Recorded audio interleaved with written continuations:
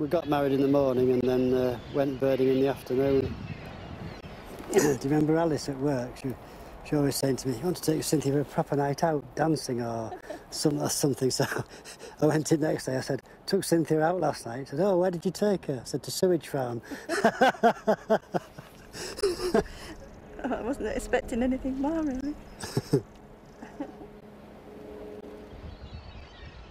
Brett has his heart set on adding to his list this autumn. At 64, he's just months away from retirement, and with few savings, he won't be able to afford to twitch for much longer. Is it going to be strange retiring? Will you be able to go twitching? I will for a while, and then I'll, I don't know, I'll have to see how I can make some more money somehow. I am a bit concerned because if I can't go twitching, I know it'll hurt me a lot, you know.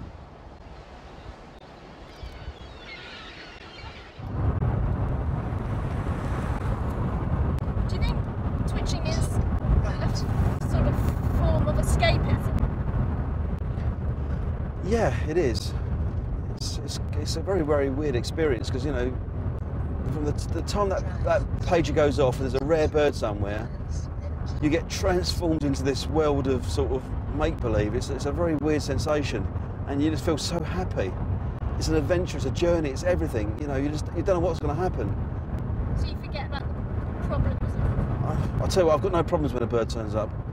I don't think, there's no problem in the world. I forget that I'm married, unfortunately, and I've got a child. Even that I forget.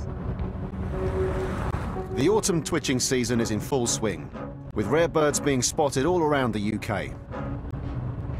In Oxon, the Azurian yellow-legged gull was just shown again. But whilst twitchers are focused on the birds, one man is obsessed with checking if the twitchers really are seeing the birds they claim. You mention the word Lee Evans and it polarises people. My job is almost like being like the Prime Minister, like being Gordon Brown. There's no one that polarises people more than me.